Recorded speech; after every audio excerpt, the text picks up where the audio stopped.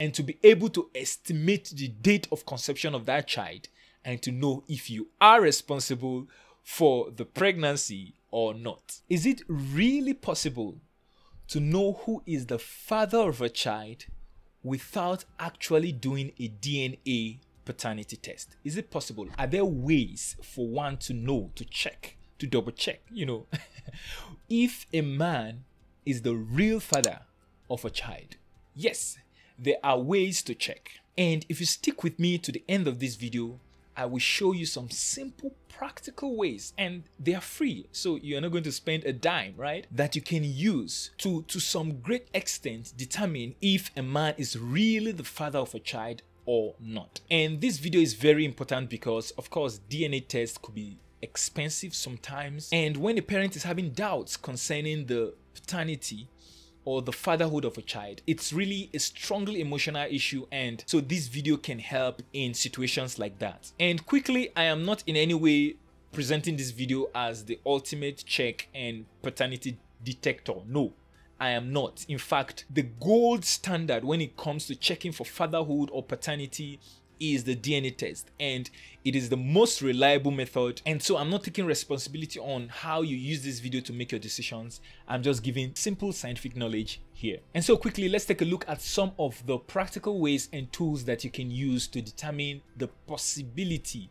of paternity. Number one, estimate the date of conception. Now, if you can estimate the possible day of conception of that child, where the child was actually formed, then you can roughly tell who the father is. Now, this method has some drawbacks and some limitations, but let's take a look at how it works. First, for a woman who has regular menstrual cycle and therefore has clear-cut ovulation period. Ovulation period is the period where the woman is most likely to get pregnant, the period in the month when the woman is most likely to get pregnant. So if a woman has a regular or fairly regular menstrual cycle and you can easily detect the ovulation period and therefore the period most likely that conception would have taken place, one could extrapolate and say who the possible father is. Now we're taking for granted that the woman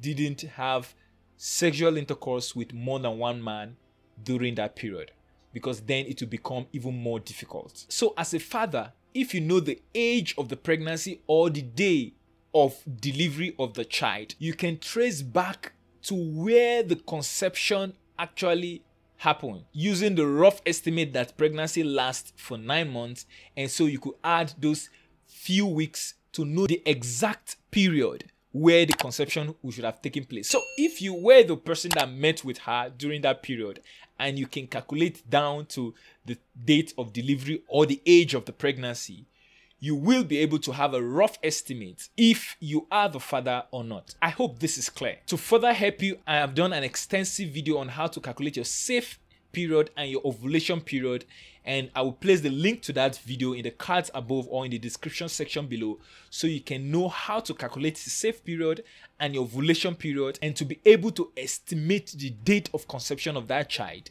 and to know if you are responsible for the pregnancy or not. But the limitation here is that it does not rule out the fact that having intercourse with more than one man during that ovulation period can affect the result. Then secondly, if the woman doesn't have regular menstrual cycle or a clear-cut ovulation date, this might not work that effectively. The second method here is using the blood group test. This is very powerful. In fact, before the advent of DNA test, the blood group test is what was being used regularly, typically. And this is very important because unlike other methods that we will be mentioning later on, the blood group of the child is taken directly from both parents. And so there's nothing like, hey, no, this is from my mother's side or from my father's side. No, the blood group of the child is directly and only exclusively from the parents. And so with that, we will be able to exclude. We might not be able to say that you exactly are the father of the child, but we will be able to exclude you if you are not the father. I hope this is clear. The drawback here is that 2 or 3 men can have the same blood group, and so it might not really help in situations where we are contesting among different men who the father is. But basically, using the ABO system and using the blood group paternity test chart, we will be able to know the possible blood group type of the child by merging the mother's blood group type and the father's blood group type.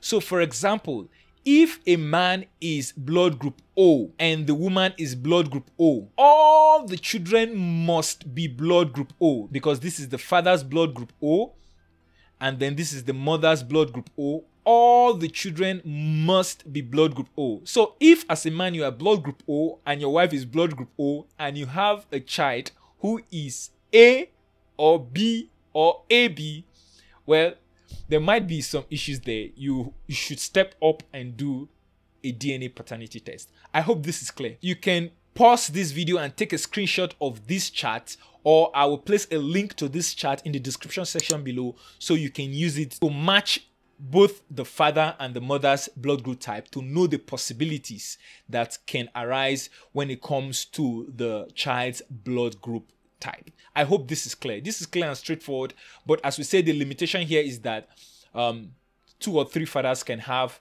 the same blood group type, and so it will become difficult to know who the real father is. That's the limitation here, but I thought it wise to share it with you because it is very effective in some cases and could just be the deal breaker in some cases. If you find this video very helpful, don't forget to hit the like button and stay subscribed to this YouTube channel. The third method here is phenotype. That's the physical appearance and the physical characteristics of the child, and this is one that is very easy and that most people employ. In this video, I want to share with you some of the specific body parts that you should look out for. So the truth is that no matter how unlike the father a child is, there almost always will be 1 or 2 physical features that the child will take from the father. I hope that statement is clear. And so if you look at the child, most times you should be able to pick 1 or 2 things, even if it means just 1 or 2 features that the child has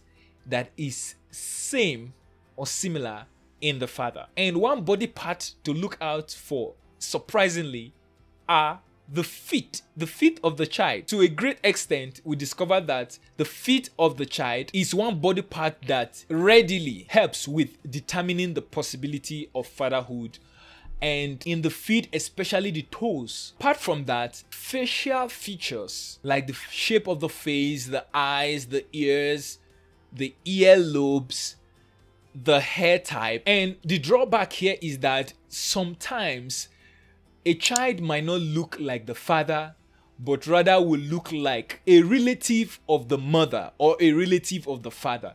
And so it might be difficult to pick some of these physical features. However, if you look closely, at least one physical feature will be obvious. However, if none is completely obvious, then a DNA paternity test would be very helpful if you are having some doubt issues. The next point here is genetic behavior. Apart from physical body features, right, like facial features, the features of the body being transmitted from the father to the child, non-physical features like behaviors can also be transmitted from the father to the child. So like sleeping pattern, sleeping position, walking, the posture, the way of eating, the way of talking. There are different behaviors, gestures, and even some thinking patterns, some character pattern, decision making, and even personality, intelligence. So some of these things can be passed on from the father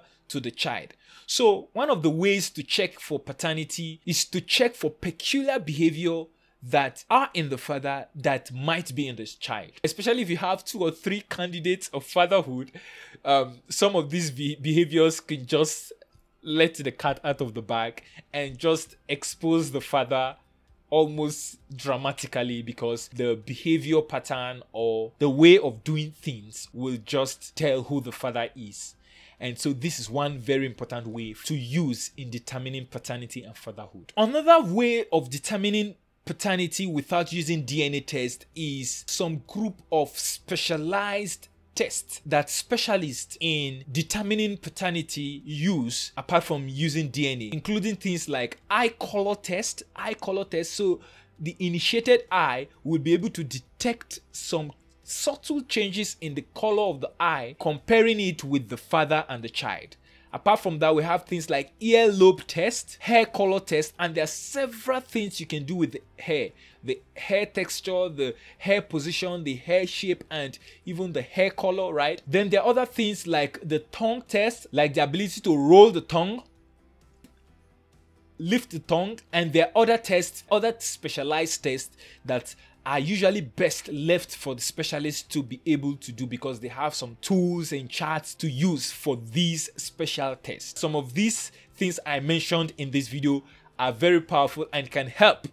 They are not the gold standard and they shouldn't be used exclusively to make major decisions. No.